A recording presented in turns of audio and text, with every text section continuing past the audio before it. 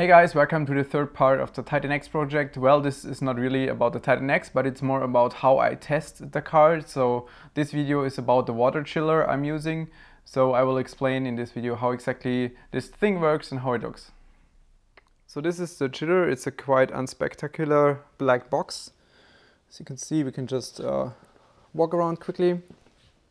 So from the dimensions, it should be something, well, you can see my hand here, so it should be something like 50 centimeters long, around 40 in the width, and maybe another 50 in the height, I'm not sure, but that should be around it.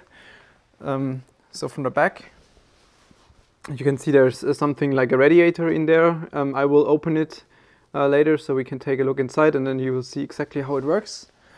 And from the other side, so this is the reservoir. Can just unscrew this and then can take a look inside, and so you can fill up to 13 liters of water in here, which is needed for well, let's say stable temperatures. I will explain later why exactly. Here you can attach two loops, two water cooling loops, one here and another one here. You can see a dual laying DDC is still attached here from my Titan X project. I used some Bits Power quick connect plugs. They're actually quite nice. I really like them. You need a laying DDC dual pump for the flow, because the flow has to be more than 150 liters per hour, otherwise it's not enough. And you need a very high flow rate, otherwise you cannot get the heat away from the chiller.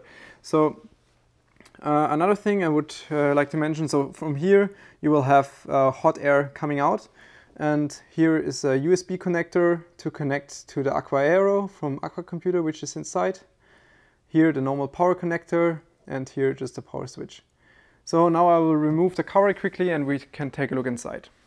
So this is how the chiller looks like without the cover. So let's take a look at it from the top first to get a quick overview. What we have here, this is the big water tank. You can see it's insulated with some insulation foam to protect it from any kind of condensation. This is the controller for the compressor. The compressor itself, well, is compressing the gas which is coming from this part, and then the compressed gas, well, it's not a gas anymore, it's liquid then, goes through those pipes here to this part, which is, not sure if it's correct English, but it's a heat exchanger.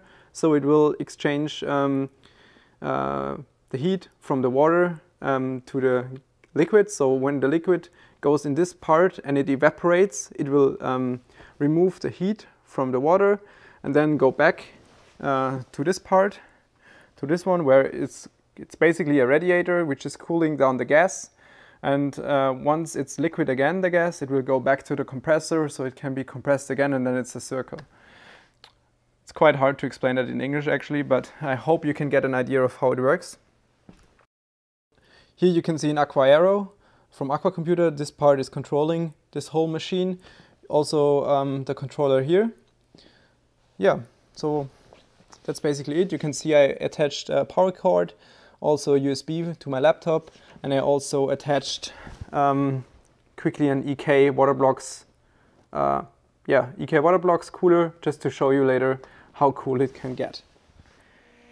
Alright, so I just fired up the chiller. You can see this part, the fan is spinning now. You can also hear probably the compressor, how it's compressing the gas. It's not really loud, maybe a little bit louder than your normal refrigerator you have at home. There's not much you can see actually, but I can show you some stuff at my laptop in the Aqua Aero, well, in the Aqua Suite. So what you can see here are three things you can adjust. The main thing you can adjust is here, where you can set the part where it starts to cool down and when it stops to cool down. So it starts at 16 degrees and it stops at 9 degrees Celsius, and currently, because it just started, it's at 17 degrees. You can see the temperature is decreasing at the moment. Also you can set the control value here. Currently the value is set to 11 degrees. That's the point where it should cool to, so that's why the control output is at 100%. If I would increase that one to around 20 degrees Celsius, it would go down to 0%. So let's wait a little bit until the water is cool. So luckily I just found my device to measure the volume of this neat piece. So you can see when I'm talking it's quite loud, 60-70 dB. So when I'm just pointing at the chiller from like 50 centimeter distance,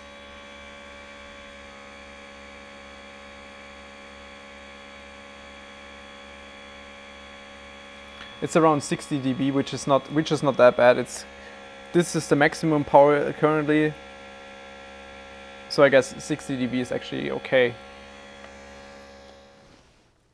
So this is the CPU block now. You can see when I just blow air on it, you can straight see there's a little bit of water on it. That's because of the condensation.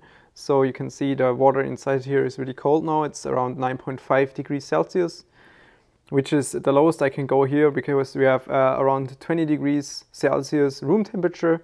And that's the point I can hit. If I go lower with the chiller, of course I could go lower, but then I would have straight condensation on here on the fittings and also on the cooler itself, which is something I do not want, obviously, especially when you're running GPUs and you have all this condensation water on the back of the GPU. It can easily fry your GPU. That's something I obviously don't want, so that's the lowest I can go with this chiller.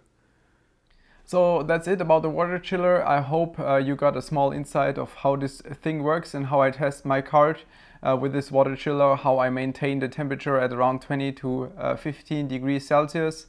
So in the next video we will take a closer look at the card itself and test it under game circumstances. And the video afterwards, which should be the fourth part of the Titan X series, will be about volt modding and also extreme overclocking. So well, enjoy the video, well, enjoy the rest of your Sunday. See you soon.